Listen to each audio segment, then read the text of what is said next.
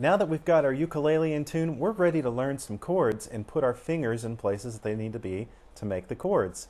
In this lesson, we're going to learn the C chord, the G chord, and the F chord. And also we'll show you how to read chord diagrams. That way, if you see some unusual chords that you need to play, you can learn them by easily reading the chord diagram. But let's do it real quick, just you and me, one-on-one, and then we'll show you how to read the chord diagrams. Okay, the first chord that we're going to do is C chord, and what I want you to do, in your left hand you have your first finger, second finger, third finger, and fourth finger, okay? And what we'll do is we'll actually use our ring finger for this one, okay?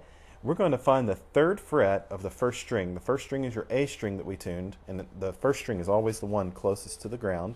Might seem a little odd, but that is it. And you're going to bring your third finger to the third fret, and you want to use the very tip of your finger, and you'll notice that my thumb is on the back of the neck as well, like this. Some people will cusp the neck as well, like this, which is totally fine. I have big hands, so I typically have a C-shape curve going around the neck of the ukulele. So make sure you use the fingertip, and you're going to put your finger in between the two metal frets there, and it'll actually be on the third fret. And if you're close to the fret, that's a good placement. If you're a little to the left, sometimes you get a buzzy sounding note. Here's what it might sound like if you get, okay? So I'm going to move that finger a little to the right, close to the fret, and I get a better sounding note.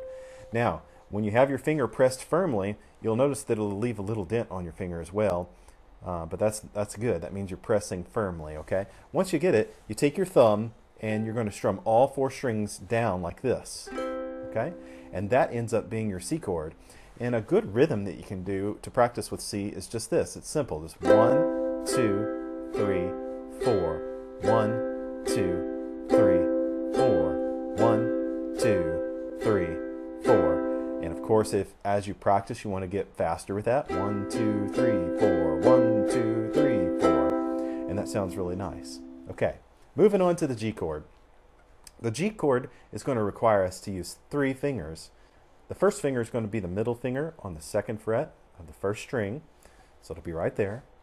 And then you're going to arch your third finger around. You got to use the very tip of your finger, put it on the third fret of string 2, and then your first finger curls around onto the second fret of string 3. Okay.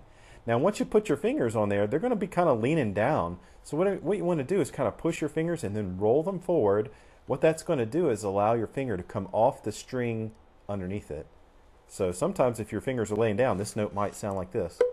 It might sound like not a note at all. So just push your finger forward and you'll start to get that note. This is the G chord. That's what that sounds like. And you can change your strum placement. If you want to play here, you get a real bright sound. If you strum in the middle of the neck, you get a really warm sound. If you're right over the sound hole, is a good place as well. And some people will strum with their thumb or the back of their finger like this. And I could even show you shortly how to use a pick if you would prefer to use a pick, but a pick is not traditionally used on the ukulele. Okay, third chord. This is the G chord. So what you want to do is try and memorize where you got to put your fingers on those, okay? Third fret of the C chord and then the G chord looking like this. Now, let's move to the F chord. The F chord is going to be your first finger on the second string first fret. This one's going to require you to arch your finger over the first string, and then the middle finger will come to the second fret of the fourth string. Looks like that. All right, so if you get the F chord, it should sound like this. And a good practice would be to listen to individual strings. So I'm going to hit this fourth string. I've got that one pressed right. And then I move to the third string. That one sounds good.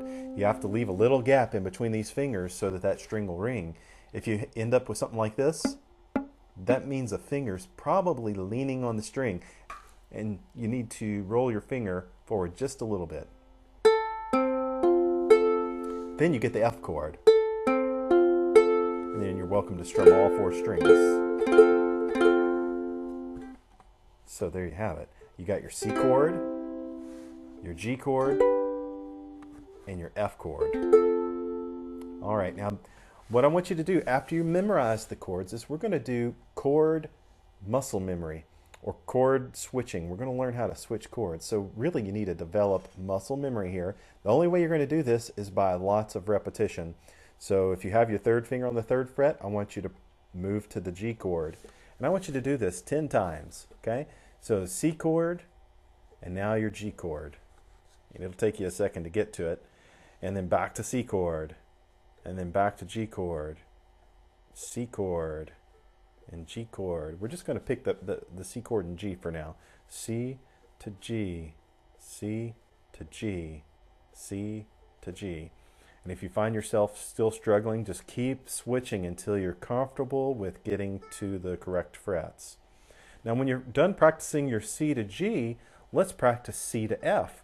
So you put your finger on C, now you go to F, and you do that 10 to 20 times. And that's going to help you get your fingers in place quickly. And then you're going to want to do F to G. So F to G. Make sure you're doing F to G. You put your fingers on F, now move your fingers to G. And this is all an exercise to help you develop muscle memory. F to G. All right, so do those things and then we'll be ready to strum a song.